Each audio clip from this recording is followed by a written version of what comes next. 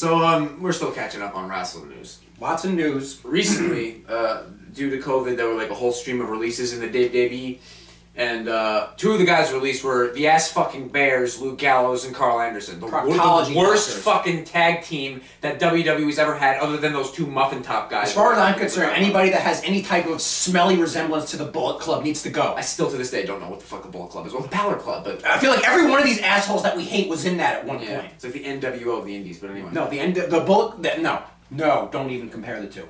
There's people that say Bullet Club. Okay, it's the NWO Silver of the Indies. Can we say that? Side rant, I hate people that say NWO is a ripoff of some Japanese thing. No, I don't care. Well, the guy who came up with the NWO was the same guy who apparently wrote the Japanese one, so it's not a ripoff, it's a readaptation. Okay, but nobody knows what the Japanese... Yeah. The NWO literally was a cultural icon in the late 90s. Fucking the only reason it worked is because it was Hogan, Scott Hall, and Kevin Nash. It wouldn't just work with three assholes, but whatever, we're getting ahead of ourselves. So Gallows and Anderson were released.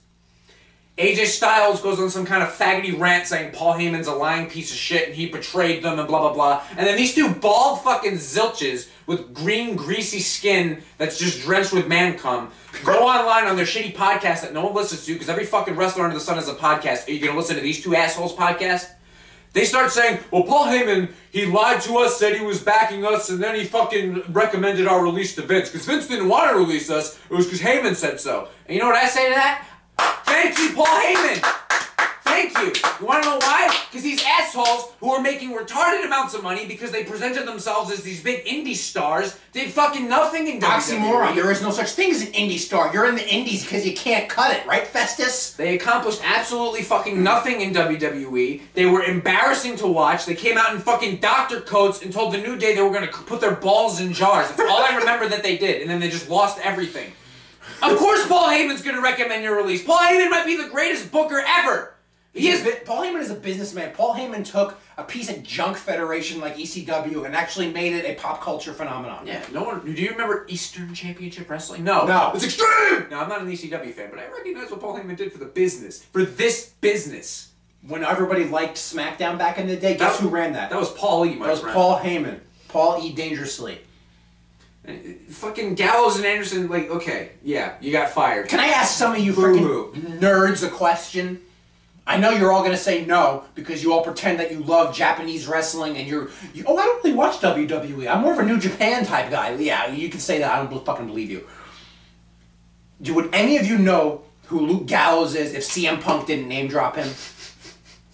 Let's be honest, in that shitty pipe bomb that's a decade old now, would anybody know who Luke Gallows is? Hey, what about Luke Gallows? Yeah. Hey, Colt Cabana. Where's my ice cream? Shove it in my asshole. No, you wouldn't know who he is because he's garbage.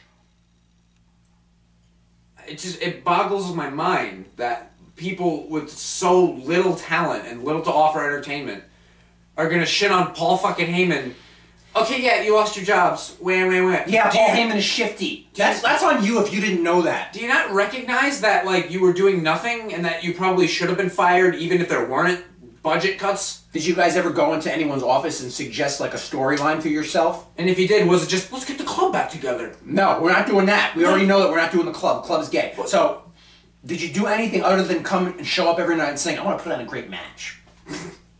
You want to put that's all these assholes know how to do is put on a great match. You didn't do that either. First of all your matches were boring because you were involved in it. Homoerotic gymnastics doesn't make you a good matchmaker. Paul Heyman is widely regarded as having the best eye for talent in the history of wrestling.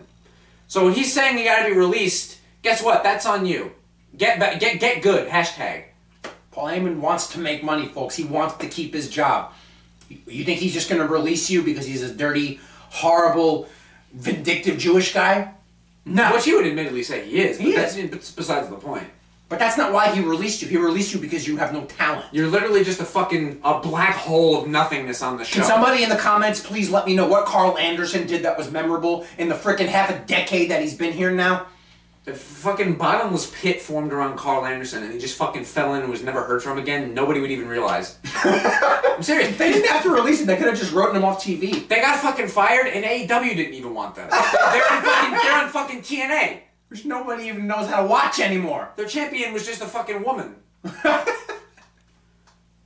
That's such a great point. AEW wasn't like lining up to gobble these guys up, were they? No! They're in TNA! I think they were negotiating with AEW before their contracts ran out, and then they ended up re-signing with WWE. And then AEW just had no interest in them once they got released. That's because AEW only wants people to say we stole them from WWE. Yeah.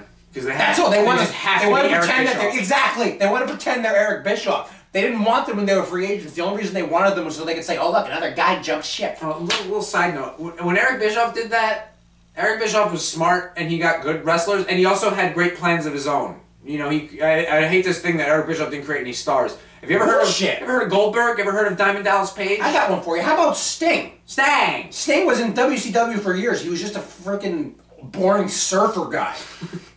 Seriously, did you like Sting when he had the blonde hair and was fighting Lex Luger in the Wall of America? Did you like that? I didn't. That was boring. I grew up watching that. I didn't like it either. Eric Bischoff created the wonderful star of Scott Norton. Wow. Oh, no, he's gay. He went to the Bullet Club. He did? Oh, yeah. Shit. Anyway. I think. Oh, no. Maybe he just went to Japan. I don't know. Well, if you're in Japan, you're in the fucking Bullet Club. Anything remotely related to the Bullet Club, and that includes AJ Styles and Fergal, need to go. Every one of these assholes passes through that horrible Bullet Club. Nobody can tell me what's cool about them. They point at each other. And they put on great matches. Yeah, for these fans. Their matches suck. Gallows and Anderson suck. He sucked when he was Festus. He sucked when he was CM Punk's Heavy. He sucked as part of Gallows and Anderson. Don't forget Imposter Kane. That was probably the best thing he did. Yeah, because he didn't have to really do anything. He just got beat up by Kane.